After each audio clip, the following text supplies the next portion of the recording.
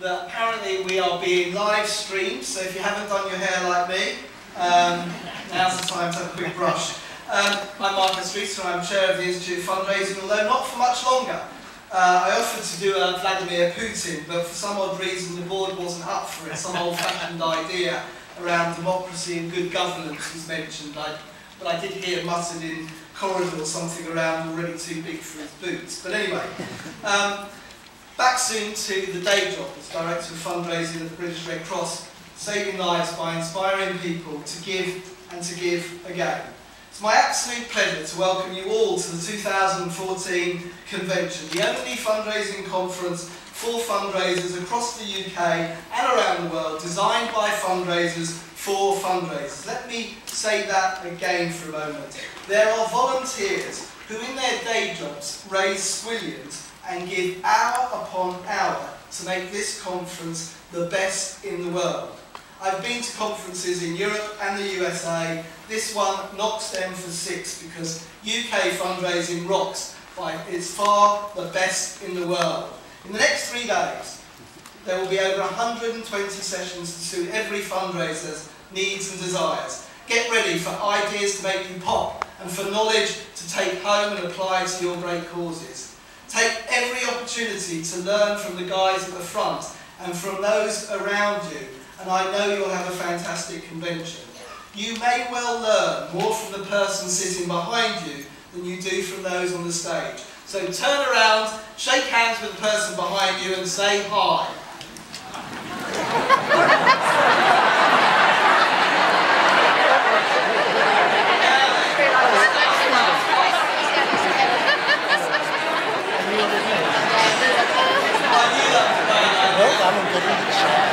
None of this could happen without the tireless efforts of our volunteer convention board. And I want to say a huge thank you to them for putting on such a brilliant programme led by Liz. And I think they deserve a huge round of applause.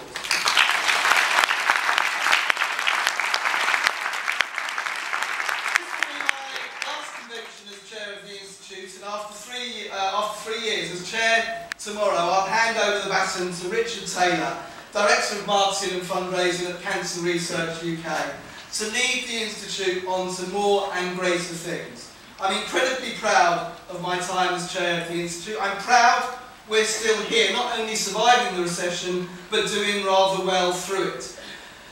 Today we have more members, stronger finances and a brilliant chief executive in Peter Lewis, a great new chair in Richard and people fighting to get on the board. When I joined the board, the former CEO had to beg me. I resisted, saying I like to be a rebel sitting on the outside.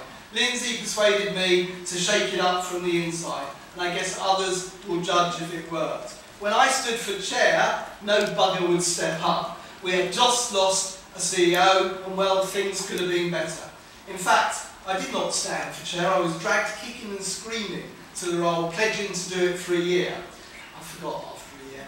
Call me a fool, but someone had to step up, and I'm proud I did. I'm proud we campaigned for transitional relief on gift aid and got it and helped save you millions. Proud we delivered a robust code of practice and you all delivered to it. Proud that the government agreed with us that self-regulation is the best way to police fundraising. Proud that in the last decade my charity has raised £250 million on the street and doorstep and saved and changed millions of lives because we have. Whoever says ban it better answer to those that they have just deprived of clean water, shelter, food and medicine to sustain them. As you will have no doubt realised, the theme of this year's conference is Proud to be a Fundraiser, and I'm wearing the tie just in case you missed it. I've only got one black shirt, so it's only for today.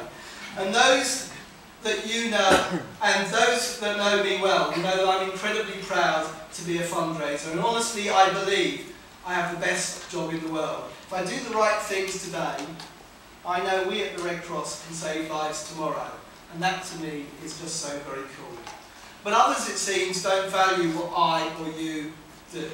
For over 60 years, the state has nurtured civil society. It's good for democracy, good for people's health and welfare, and good for us as a nation. It's what puts the great into Great Britain. It's what the big society is all about. At least that's what most of us thought. But today, if you read some sections of the media, now we are fifth columnists, hell-bent on undermining the state, grasping resources for our own benefit, obstructing shoppers and campaigning not to change the world, but to advance our own self-interest. Never before have we faced such hostility.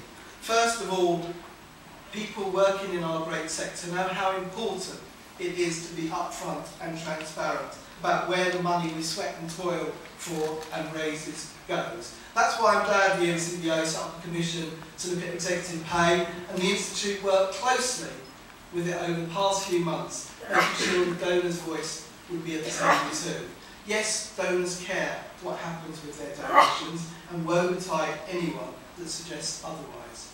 But the debate has been so one-sided, so unfair. Let me give you an example.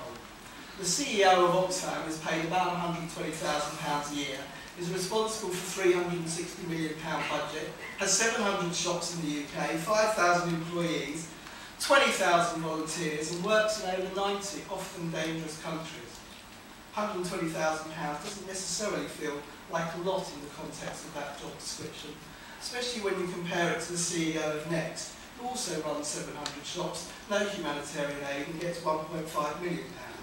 The head teacher of my local academy gets more than me. The head teacher of my local academy gets more than me. She has 70 staff, £8 million in income, while I have 900 staff, 12,000 volunteers, 340 shops, and around £150 million in income. She does an amazing job teaching the kids of Hackney. I could not do her job, nor could she do mine.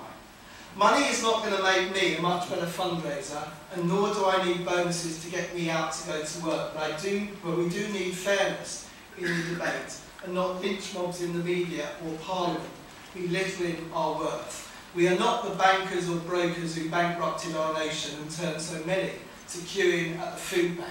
So give us a break, please. I guess in the next 12 months, you will all know what your directors of fundraising get paid.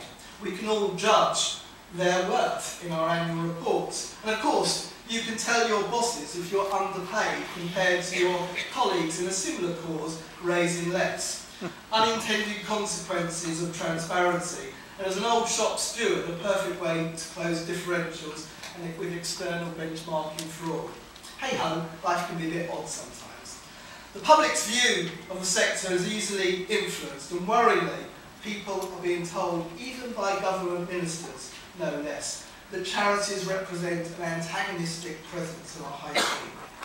Just last week, Brandon Lewis MP, the minister responsible for the high street, used a press release to say, and I quote, "Risk turning our high street into an unwelcome gauntlet of bolshy bucket shakers and clipboard-waving connivers."